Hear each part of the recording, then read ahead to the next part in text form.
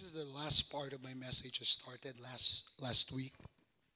And for those of you who are not here yesterday, I'm just going to give a recap of some of the things we talked about last week. But we're talking about the Christ-centered life. And one of the things we talked about last week, that being a Christian is a life that's fully surrendered to the life of Christ. That's what we talked about last week. You know, your salvation, your Christianity did not begin at birth. Your Christianity, no one is born a Christian into this world. Right? We agree to that. No one is ever born a Christian into this world. Your salvation began when the day you were born again into the family of God, the day you personally surrendered your life to Christ, the day when you told Jesus, Jesus, I believe that you are my Lord, and I trust you for my salvation, and I'm going to follow you for the rest of my life. That day when you made that faithful confession to surrender, to give your life to Christ, that is the day of your salvation. That is the beginning of your Christian life. For some people, you're probably 60 years old when you said that. For some, maybe in your 30s. For me, I was 16 when that happened. Although I grew up in a Christian home. Although I grew up with parents who are believers. But I would say my Christianity, my relationship with Christ began that day at my school campus. And this is the words that Paul is reminding us. And this is a promise of God that we need to hold on to, okay? That if you declare with your mouth, Jesus is Lord, and believe in your heart, God raised him from the dead, you will be saved. Not religion, not the church, not your parents who's going to save you. It is Jesus himself. And this rebirth, in fact, later on, we're going to witness a baptism. This rebirth is what baptism portrays. You know, you're being buried into your old life, and you're rising up into this new life in Christ. Now, when you say Jesus is your Savior, it means that you are fully trusting Jesus for your salvation. You're not trusting in good works. You're not trusting in religion. You're not trusting in the church for your salvation. Your salvation is trusting a person, and that is Jesus Christ, and what he has accomplished on the cross on your behalf. And when you say Jesus as your Lord, you're recognizing that Jesus is the Son of the living God, that he created heaven and earth, that he created you, and that this Jesus who is Lord, his divinity, his lordship is proven by his resurrection. That's why we Christians, we always proclaim his resurrection, because the resurrection is evidence that Jesus is God, that Jesus is the Son of God.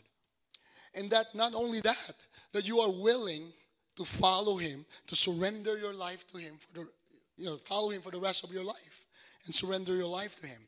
Basically, surrender to his leadership, to surrender to his lordship. So that is the meaning of the statement, Jesus is Lord. It's not just a word you're going to say, yes, Jesus, Lord.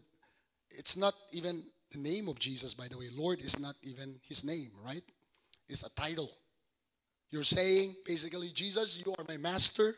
Jesus, you are my king. Jesus, I'm going to follow you. Whatever you're going to say, I'm going to do. That's the word Lord. That's what's behind that word. And this full surrender, this is what Jesus requires. This is what Jesus demands. If you go, and this is a picture I want to show you, that Jesus wants you to be the center of your life.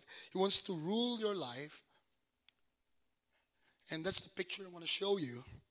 But if we're going to go back to scriptures, and we talked about these scriptures last week, we're just going to go to this in passing. Listen to these words. It talks about full surrender. Luke 9:23 says there, Whoever wants to be my disciple must deny themselves, take up their cross, and follow me. Another passage, Luke 14:23. It says there, in the same way, those of you who do not give up everything you have cannot be my disciples. I said last week, some people think this is extreme. No, this is normal Christianity. This is what it means to be a Christian. And if Christ is not like this to you, then you have to ask yourself if you really surrendered your life to Christ. If you are a Christian to begin with. Because this is what Jesus demands. In Matthew 7, just the second part, verse 14. This is the reason why many people are not able to follow Christ because they cannot meet these demands. That's why Jesus said in this passage in Matthew 7, small is the gate and narrow is the road that leads to life, and only few find it.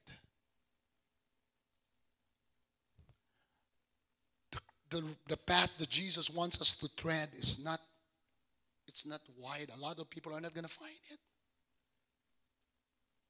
And sadly, even within the church, there are people within the church that might not find this. And even fewer realize this truth. This is a truth that we need to hold on to as well. In 1 Corinthians 2:9, that the eternal blessings, the eternal reward you're going to gain in Jesus Christ is infinitely much greater, infinitely outweighs the small sacrifice you're going to offer Christ in this life. The passage says, no eye has seen, no ear has heard, what no human mind has conceived, the things that God has prepared for those who love Him. Giving your life fully to Christ is just a small sacrifice compared to the blessing that you're going to receive, the reward you're going to receive in eternity. This is the demands of the gospel. This is what Jesus wants for every believer. But this is the reality. In today's world, the center of the lives, not just, of course, people of the world who are not believers in Jesus, of course, the center of their lives is themselves. But sadly, even among Christians, some Christians, the center of their lives is still themselves. Their God is not Jesus, but themselves. And Jesus Christ, it seems to be just an extra thing they add to their lives among many other things. There are many people who want to go to heaven. Even Christians, they say, I want to go to heaven. And, of course, he wants to escape hell. They want Jesus to be their Savior. But they reject Him as their Lord. And I heard this from people. Yes, I want to go to heaven. I want all the blessing that I can receive from God in Jesus Christ. But I will not follow Him as my Lord. And now Jesus becomes just one of those many things in their lives. And they think that this is the purpose of Jesus in their lives. They think that merely Jesus is just going to make their lives better. They think that Jesus is going to give them earthly prosperity. They think that Jesus is going to solve all their problems. They think that Jesus is going to improve their business. To them, Christ is no different than that blue thing in Aladdin. The genie in Aladdin. Or Jesus is just another Santa Claus for these people. Just to satisfy whatever they desire in life. But here's the thing. They're unwilling to deny themselves, unwilling to give up their selfish ambitions. They're unwilling to carry the cross. They're unwilling to follow Christ. Jesus, throughout His earthly ministry, rebuke people who think like this. Oh, sorry. I don't have the verse there. In Luke 6:46, it says there in Luke 6:46, why do you call me Lord, Lord, and do not do what I tell you? Why do you call me Lord, Lord? Oh, it's there. And do not do what I tell you. And think about this kind of people who only want the convenience of following Jesus. They just confess Christ out of convenience. Think about this. They become like the seed that fell on rocky soil. Remember the parable? And when the scorching heat of the sun hits when hits that area, that soil, the word of God in their heart withers and dies.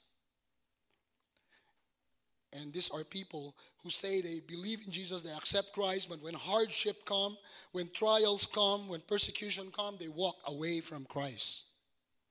They walk away from the church. Sorry. They walk away from Christ, walk away from the church, walk away from God. Clay is reminding me to change this stand to something more expensive and better. It's been a torture. Okay. Finance team, we're going to approve that. Okay. Okay. And also, when they gain success, they will say, Jesus, I follow you. But when they gain success, when they have lots of money, this is the seed that fell on the thorny soil. That the pleasures of life, the wealth of life, the things that you enjoy in life begins to choke that word of God in you to the point of death. They treat God as a spare tire and only approach God when there's problems in their life. Or in good times, during good times, you don't see them in church, you don't see them reading their Bible, you don't see them praying at all.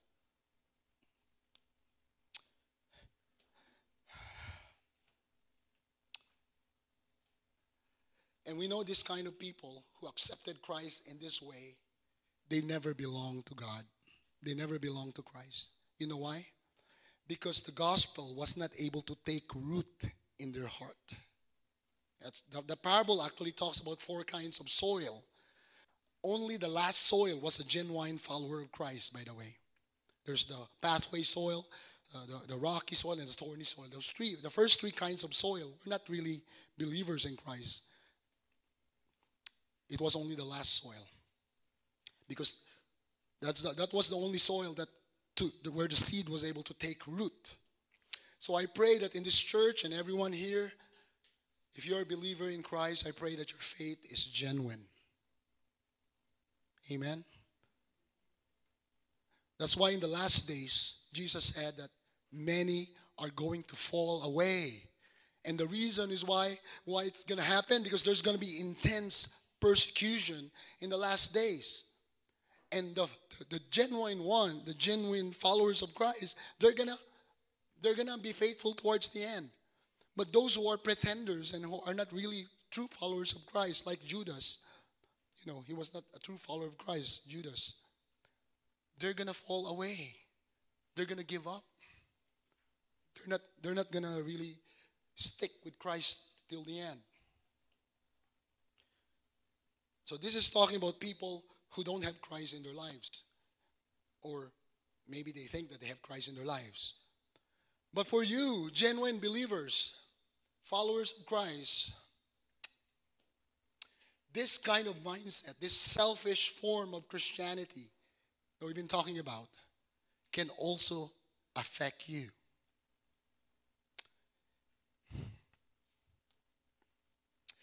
And sadly, this affects many Christians today. And you can see this. You can see this happening all the time. This is what we mostly we struggle with this. I struggle with this as well. We think that God is just going to fulfill whatever we want for our lives. Any selfish desire, anything we want, we think that God is just going to give it to you by just sticking something in Jesus' name at the end of your prayer. We think something like that. Sometimes we think that the Christian life is going to be a problem-free life. We think that the Christian life is going to be comfortable, that you're not going to have any problems. Everything's going to be smooth and easy. That's what we think. Some people think that the Christian life is going to be, you're going to be materially prosperous. You're going to have promotions in your job. You're going to have good times in your business, whatever. And this is what many Christians expect from God, that they're going to be healthy. Right? And if God is not going to meet his end of the deal, what are these people going to do? These Christians going to do? They walk away from God and say, God, oh, you don't answer my prayer. Oh, you're not real. Or you're not in that church. Or I don't like to go to church anymore because, you're not solving my problem. You're not dealing with my financial issue. You're not healing me. They walk away from God.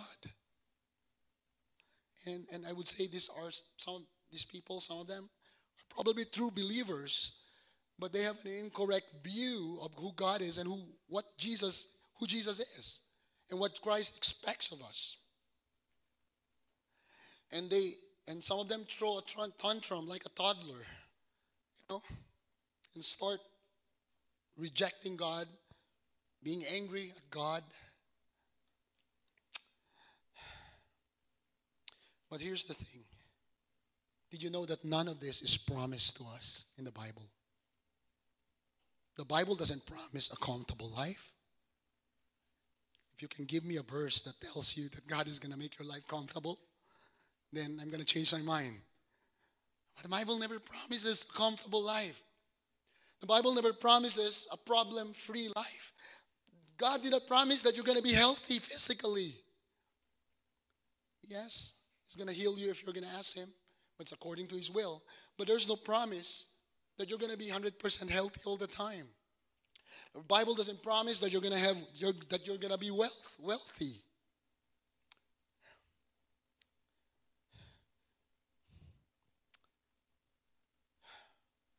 But here's the thing that the Bible promises. That God promised to give you peace. He promises to give you joy. He promises to supply all your needs. That's what the Bible promises. He promises that the Bible promises that we're going to experience the fullness of life, fulfillment, and that you'll be able to accomplish the purpose of God. Those are the promises.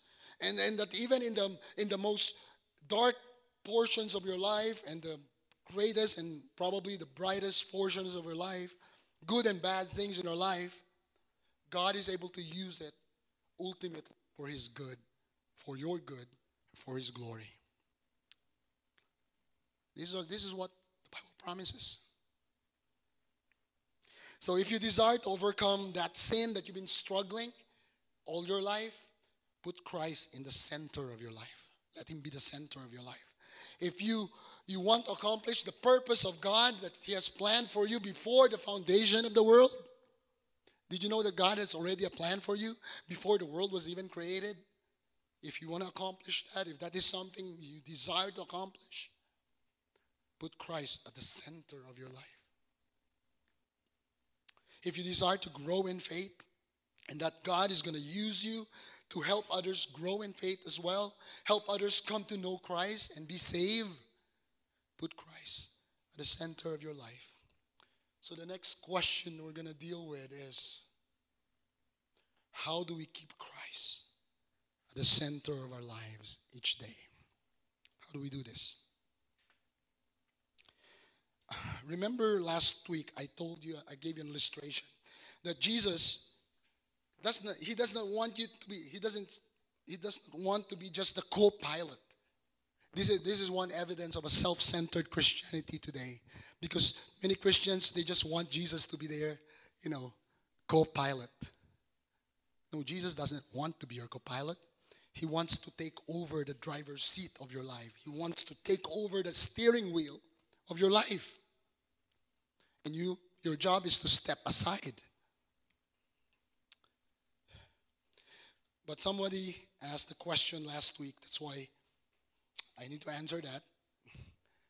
Some of you.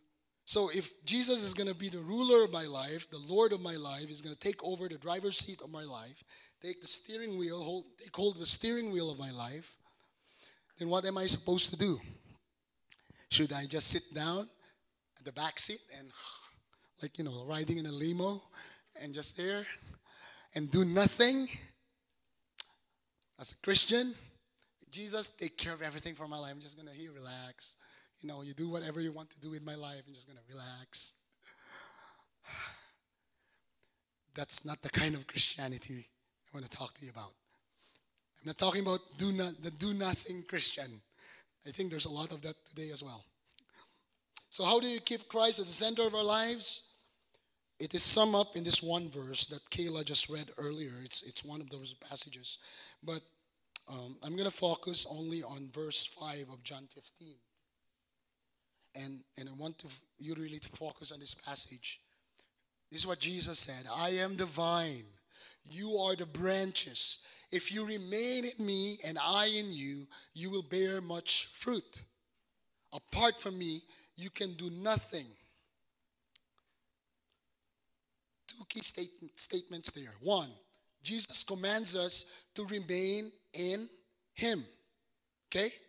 And as a result, that is what He commands us to do. Remain in Him. And as a result, He says, you will bear much fruit. So it's a cause and an effect kind of thing.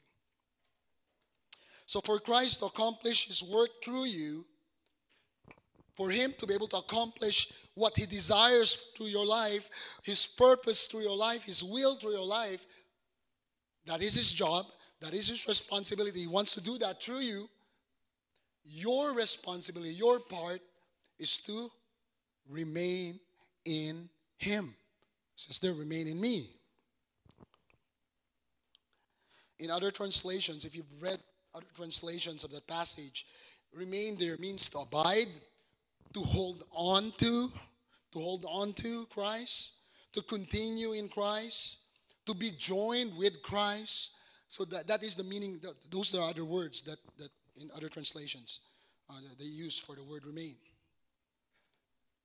And he says there that apart from me, meaning apart from remaining in Christ, what does it say? You can do nothing. Our Christian life, who we are, highly depends on this, to remain in Christ.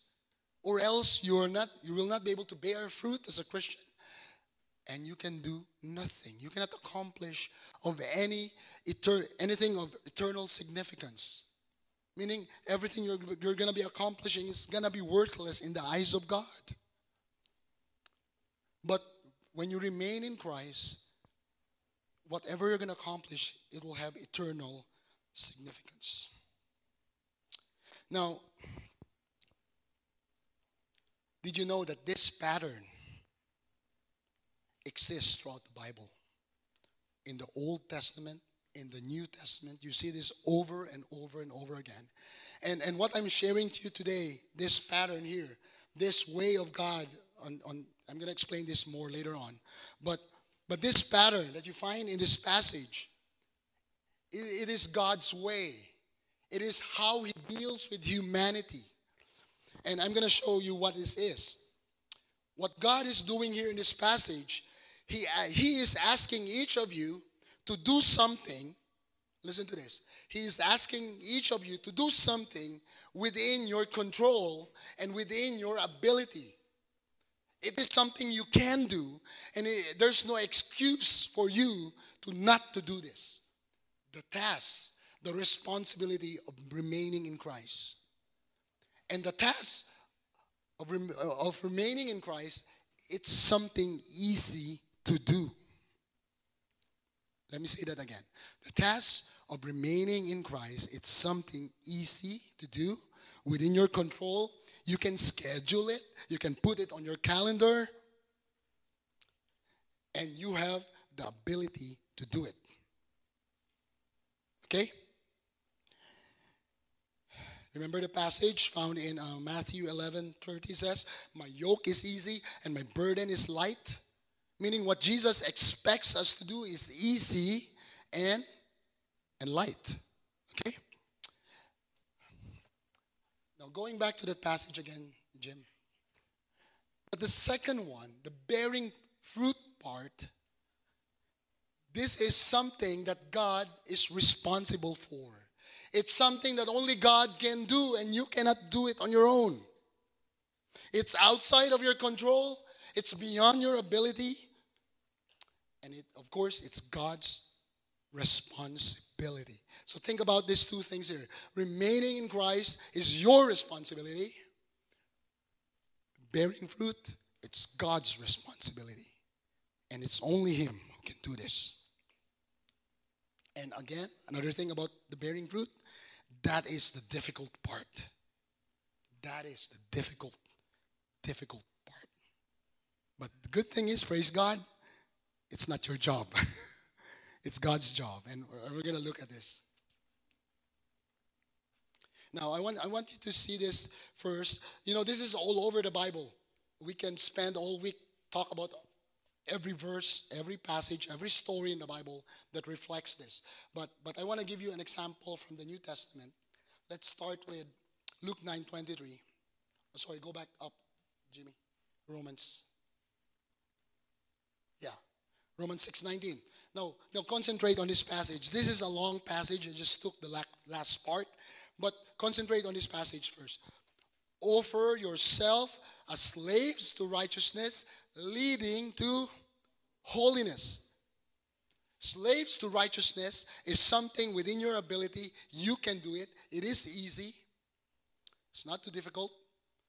But being able to live a holy life is hard. And only God can do it. But he's saying here, what Paul is saying here is that as you offer your bodies as slaves to righteousness, holiness will happen. Because God is going to do something through your life. As you remain in God, in Christ, as you hold on to Him, you begin to bear fruit. You see the cause and the effect? And this is what God expects of us. And this is what God promises to do as you do this.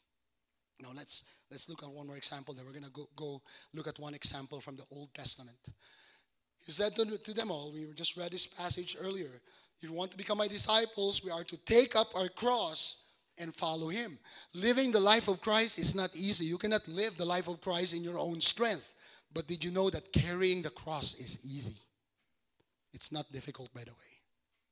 And you can do it. It's within your ability. I'm going to explain what carrying the cross means. So you see this pattern in the New Testament. Now I'm going to give you one example from the Old Testament. It's the story of Joshua and the walls of Jericho. And I'm going to read to you this account. We don't have to read the entire chapter 6. It's the whole of chapter 6 of Joshua. But I'm going to read some parts of verse chapter 5, then go to chapter 6. So I want you to walk with me here in this story. Think with me in this story. Okay? Now when Joshua was near Jericho, background, the people of Israel were about to conquer the promised land, and they just crossed the river Jordan, and they're about to confront their first enemy, the people of Jericho. That was the first group of people that they're gonna conquer as they claim the promised land. Now when Joshua was near Jericho, he looked up and saw a man standing in front of him with a drawn sword on his hand. There was this angel of the Lord. And Joshua approached him and asked, "Are you for us or for our enemies?" Of course, we know who this person is. The person is Jesus showing up before Joshua, appearing before Joshua. And Joshua confronted this angel and said, "Are you for us or for our enemies?" "Neither," he replied. I have now come as a commander of the Lord's army." Then Joshua fell face down and reverence and asking him, "What does my Lord have to say to his servant?"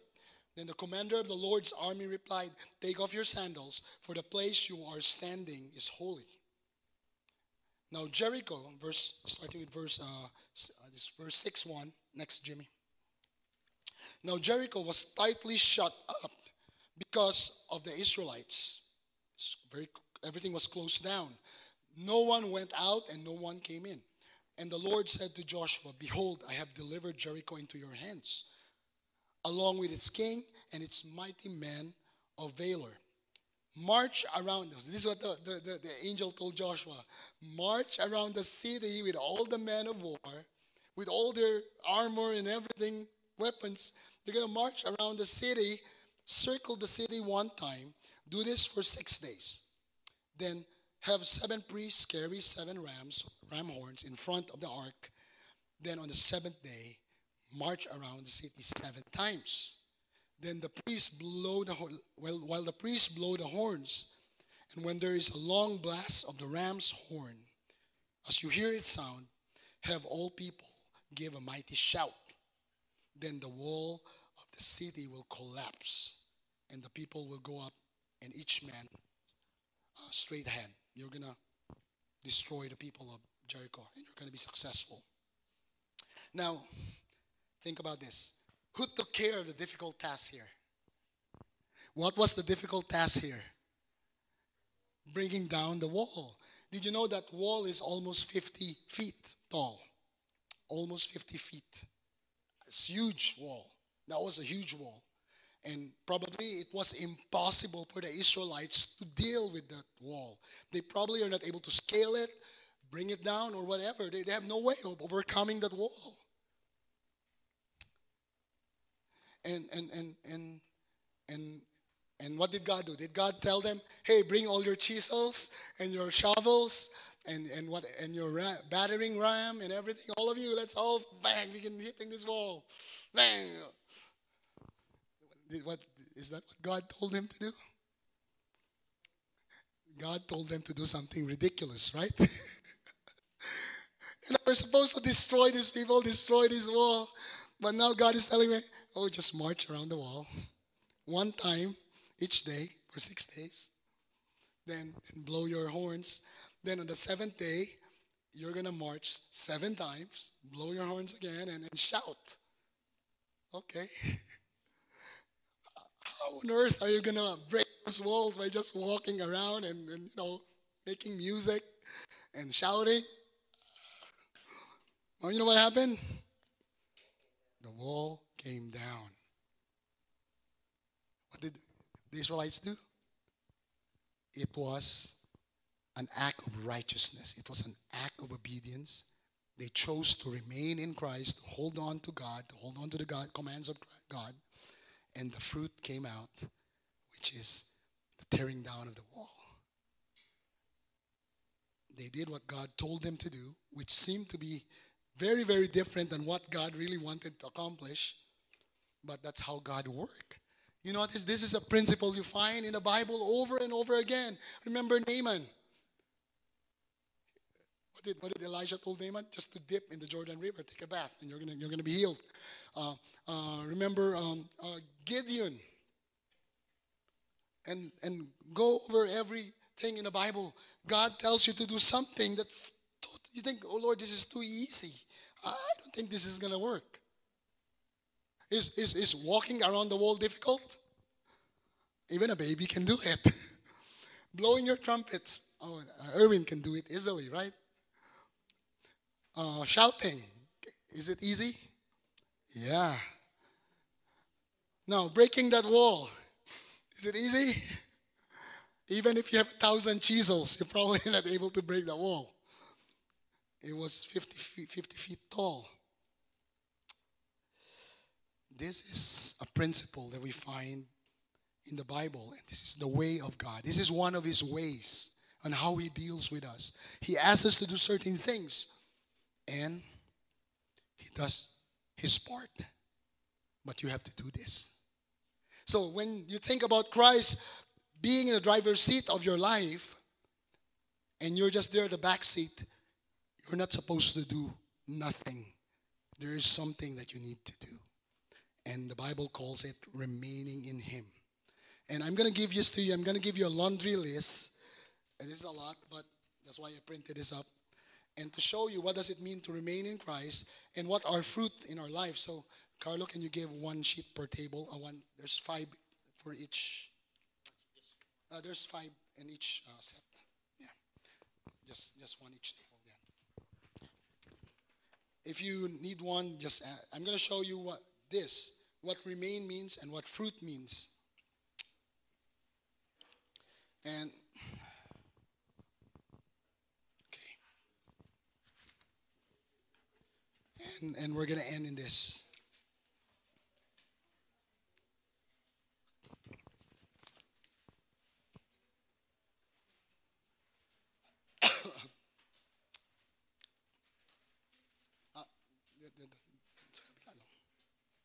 Okay.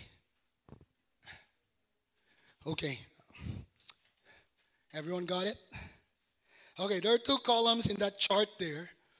And the one side there is remain. And the other side is fruit. And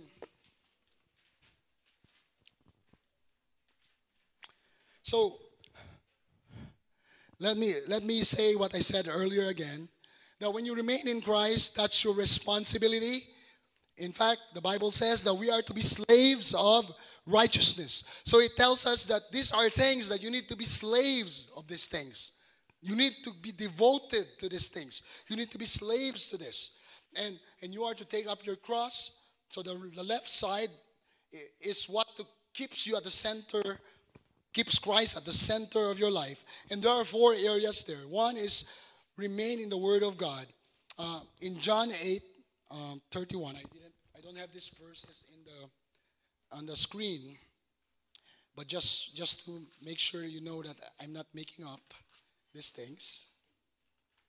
John 8:31-32, it says here, he said, if you abide in my word, if you remain in my word, you are my disciples. So the first thing that we need to remain into is to hold on to the word of God. So for you to remain in Christ, in his word, is to listen to his word, to read his word, to study his word, to memorize his word, to meditate on his word, to obey his word.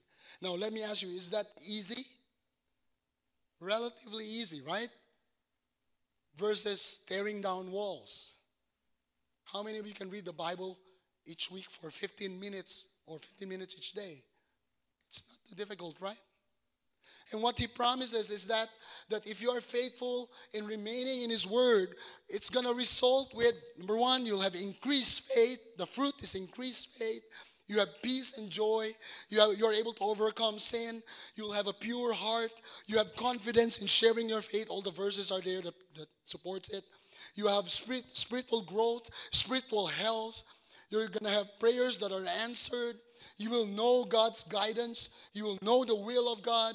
You will have strength and joy during trials. This is the fruit. This is God's job. All this on the right side of the column is God's responsibility. That is what he promised to do in your life. But you have to do this first. You have to remain in him. You have to be faithful in his word. And then God will do these things. You live a life that is full, beyond expectation. You'll have good success. This is according to Psalm 1:3. He said to meditate on the word of God day and night, and you'll be like a tree planted by the streams of living water. Your leaves are not going to wither. You're going to yield your fruit in seasons. It's a very amazing promise. But you have to meditate on the word of God. And so we need to remain in the word of God. Another thing, we have to remain in prayer. It's found in John 15:7. John 15:7 says, it says there, let me see.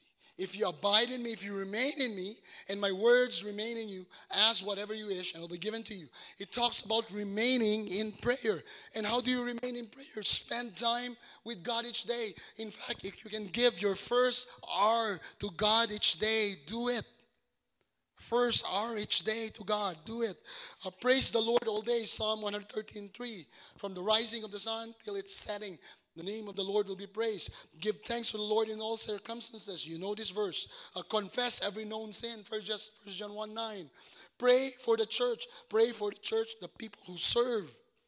Pray for others. Pray for yourself. Pray for God's will and purposes be accomplished and be done. Matthew 6:10. That's from the Lord's Prayer. And as you begin to remain in God, in Christ, in prayer, you're able to overcome temptation. Remember the disciples when they were in Garden of Gethsemane, what did Jesus say? Watch and pray so that you will not fall into sin, into temptation. Prayer helps you overcome temptation. And by the way, the Word of God helps you overcome sin as well.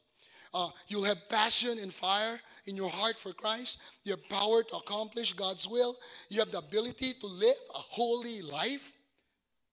You're able to do everything that God calls you to do. Of course, we're not going to be perfect in this life, but at least, hopefully, more and more of what God wants you to do. You'll have the character of Christ form in you. You know what this is? The fruit of the Spirit. Love, joy, peace, patience, kindness, goodness, meekness, gentleness, self-control. We need that. I need that. I need self-control. Yeah. I could eat 5 meals a day if I don't have self-control. Know and love Christ more. You learn to love Christ more. By the way, learning to love Christ is not something you can force yourself to do. You cannot force yourself to love Christ. It's very hard. Agree? It's hard. But if you are faithful in prayer, faithful in the Word, you're going to see that happen in your life. And think like Christ. You have the mind of Christ. You're going to think like the way God thinks. You're going to think the way Christ thinks. As you are faithful in the Word, as you spend time with God, you notice that the left column is easy to do. The other side, it's impossible. I cannot overcome sin on my own. Right? I always fall. You know, whenever I get discouraged sometimes, or I struggle with some kind of thing or sin, this is how I think now. I said, okay, I'll just have 7 devotions. And I'm going to be okay. I'm going to read the Bible 5 days a week. I'm going to pray day and night. I'm going to read a Christian book, maybe listen to a sermon this week. I'm going to be okay afterwards. I don't know, I'm like a doctor now to myself, right, Clay? These are the prescription. Because once you begin to remain in Christ, the things that seems impossible becomes possible. It's amazing. Remain in fellowship. And this is many of us falter. We fail on this. We are to faithfully meet with other believers. Hebrews 10:25. Let's not give up meeting with other Christians faithfully. We worship together, and we even worship in music, psalms, hymns, spiritual songs. Sing and make music in your heart to the Lord. Always giving thanks to God the Father for everything. In the name of the Lord Jesus Christ. You are to teach one another, teach other people like what I'm doing. Did you know that this is not just my responsibility? All of you are supposed to teach one another. It's not just the pastor's job. All of you are supposed to teach. Maybe, well, let's just schedule that. It's gonna take a while. We are to train younger believers in faith. I'm not talking about younger people in age, but younger people in the faith. This is discipleship. We do this in our church now. You are to use your gifts and abilities to serve God. You are to financially support the church or ministry. You are to break bread together, the Lord's Prayer, share a meal. You are to love one another, serve one another, pray together, pray for one another, encourage one another, carry one another's burden, forgive one another. And there's another probably 25 more. It's a long list. I don't have it there. But you notice that these are things, let me say this, these are things that you can do. Because if you look at what God is about to do through this, the fruit, look at that. Gift and ability to serve others, you cannot do it. Do you think you have the ability to preach here in front? Do you think I have the ability? I don't have. I know it's all God who just did this, because I would rather stay with my computer in one room and not talk to people. I mean, that's my nature. But somehow God changed the whole thing. The ability to speak God's word. He's the one who's going to do it. Growth in the church. By the way, we cannot make the church grow. That's not in our ability to help the church grow in number and in maturity. That's not my job. I cannot do it. I'm just going to be frustrated and disappointed. If I want more people to come to the church, that's not my job. It is God. My job is to be faithful in coming here, is to be faithful in teaching the Word of God, is to be faithful in supporting the church in every way, serving in what I have, with what I have, to eat together, Lord's Supper, serve, whatever the remain portion is. That all these other things is going to come out. The ability to love others, that is God's job. Do you think it's easy to love a stranger? Especially a stranger that you don't like to hang around with? It's very hard, right? Right. But God can do it through you as you remain in Him. Your job is to do this left side, and He's going to take care of this right side. God's wisdom, awareness of His presence, experience the love of God, supplication of your need. God will supply all your need. This is in reference to Philippians 4:19, which talks about serving others. God is saying that as you serve others, He's going to take care of your needs. And lastly, remain in witness. In witnessing, this is your job. You need to hold firmly to the gospel. You need to be always prepared to share the gospel. That is something you can do. You just have to keep on reading and reading the gospel message. Master the gospel. Read and read and read until you memorize the gospel. That is something within your control. That is easy. That's your job. And you are to find ways to present the gospel. That should be easy. If there's someone there who needs to hear you, just stop. Be courageous. Pray for salvation. Pray for opportunities. And witness with your love and life. So that's something within your control. And this is what God will do. He's promised His fruit. He says, people are going to be saved through what you are preaching. That is God's job. Your job is just to speak. But who will convince people? Who will save people? It is God. People will repent and believe the message. That is God's responsibility. Opportunities to share the gospel. That is God's responsibility. He's going to open those opportunities. Salvation of lost soul. That is God's responsibility. Others seeing the light of Christ in your life. That is also God's responsibility. You cannot force the light of Christ to shine through you. Some people will like to smile all the time and to look holy by how they dress and how they live. But the truth is, you cannot force holiness. It should come out naturally as you remain in Christ. And I pray that this message is very clear.